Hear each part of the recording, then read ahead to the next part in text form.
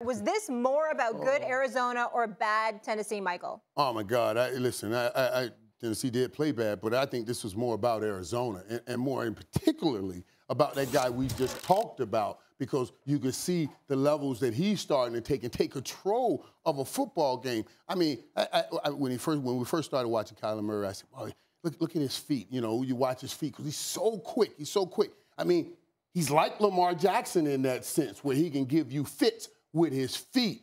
But man, then he's turning around throwing the ball like he's throwing the ball. He's giving you the combination of Lamar Jackson and then Patrick Mahomes, which is a dangerous combination. And then he has, of course, DeAndre Hopkins out there that can catch anything you throw anywhere in the area code. He's answering that call. And I'm telling you something, man, this team right here is a surprise. We don't give them credit because there is such a tough division. They go up against the 49ers. They go up against the Rams. They go up against that beast, Russell Wilson. But this team right here is for real, and this was about the Arizona Cardinals. Well, let me say this to you.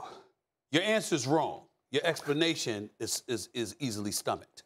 You're wrong when you talk about it's the Arizona Cardinals, because it was really about Kyler Murray. It was really about that. Nobody else with Arizona. Listen, it was really about Kyler Murray, all right? Just him. If you want to talk defensively, Chandler Jones, 5 sacks, it is what it is. But we got to get to the Tennessee Titans. I don't know how you can walk away not really putting an eye on how disappointing Tennessee was. This is a team that everybody looked at coming out of the AFC South. You got Ryan Tannehill. You got Derrick Henry. You still got A.J. Brown. You picked up Julio Jones. He gives you about 3 receptions for 29 yards. I think, what did A.J. Brown have, like 4 receptions, like 49 yards or something along that run? So you weren't running the football effectively. You damn sure wasn't passing the football effectively. You certainly wasn't protecting Ryan Tannehill effectively enough. And then on the defensive side of the ball, you got this miniature dynamo in Kyler Murray, who's just, I mean, he's cat quick. He was making defenders look silly. We get all of that. All I'm saying is that when we look at Arizona, maybe we're underestimating them a little bit. I have an appreciation for what they're bringing to the table. Please don't get me wrong. When I look at the NFC West,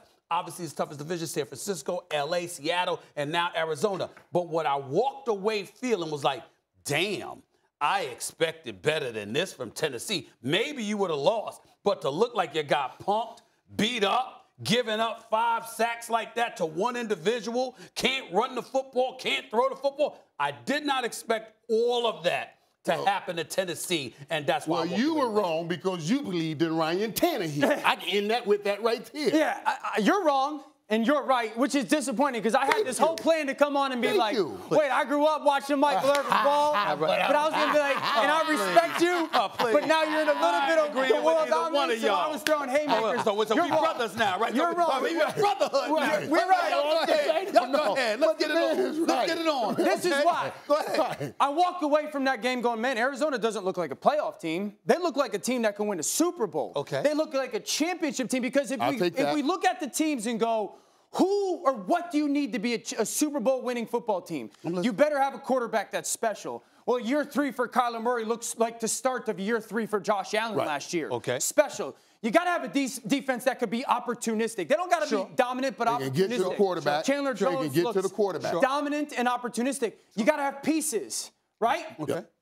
DeAndre Hopkins balled out. Christian Kirk gets the ball out. Now you got these tailbacks that can make some plays. So you got the pieces around a quarterback that looks special, a coach that's starting to maybe get it when it comes to like the scheme of an offense, and a defense that can get after it. I expected Tennessee to be somewhat representative of they were for the past 2 years, replacing a new play caller. I get all that. Right. But when I watched that game yesterday, I go, that doesn't look like a team that might contend in their division. That looks like a team, if they continue to play like that, and that quarterback is that unstoppable, they look like a team that can represent the NFC and go to the Super Bowl. That's what it says to me way more about Arizona than Tennessee just didn't play well. Well, look, this is the thing that, see, I love it. This is cute. And y'all overhyping Tennessee. Wait a minute. Wait a minute now. This is what the cute part is about the NFL family and stuff like that. Don't start that. Don't start that because you were wrong. I'm not wrong. You're not wrong. Do I look like I think I'm wrong? I'm not wrong. Me and Michael are the same guy. There you go. Here's the deal. Here's the deal. I'm looking at Arizona, and we know what we're going to say. And we got to remember, I'm watching you on NFL Live. I'm watching you every weekend on the NFL Network. I'm looking at y'all. I'm going like this. Okay. I'm going to watch in 3 days. 3 days. I'm going to give it 3 days. Dan Orlovsky's going to be on TV. Well, now we have to see what they do against Seattle and Los Angeles and San Francisco because they look the part. But we got to see. We don't see enough. I'm talking about, okay, so if you got to do that, you still unsure. They looked better yesterday. And I'm saying why they looked as good as they looked may very well be a product of what Tennessee wasn't compared to what they were supposed to be. You ain't supposed to look like that. You got to be able to run the football a little bit. You got to have Julio Jones and A.J. Brown. You can't look like that in your passing game. You can't have an offensive line that gives up 5 sacks to Chandler Jones and they're going to come to me and go like this. Well, Tennessee just had a bad game. Really? No, I said they played poorly. They just had a bad game. They called a bad game. They called a bad game. Your expectations were different than my expectations, Stephen A. Okay. I expected regression from this offense because you usually can't continue to produce in the run game like Henry has. You lost one of the best play callers in the NFL who's now a head coach. You lost your tight end pieces in Jonnu Smith. So I expected some regression. What I wanted to see from an Arizona team was like, show me that you can do it. And that was domination. And I will go back to it. Remember when Lamar bursted onto the scene and we're like, uh-oh, this team looks different. Yes. It looked like that. Remember Josh Allen, week 1? I went on television in week 1 last year and said Josh Allen's going to be in the MVP conversation. Kyler Murray's going to be in the MVP conversation. And you have domination in this league a couple ways. Now, you can have it with a big running back like Derrick Henry, you dominate, or you can have it with, I don't know what this dude gonna hit us with, and you don't know what Kyler Murray can hit you with, and that gives him an incredible upper hand. Whoa. There's no disputing that. I'm not arguing that. Are you two sitting here with a straight face on national television in front of the camera?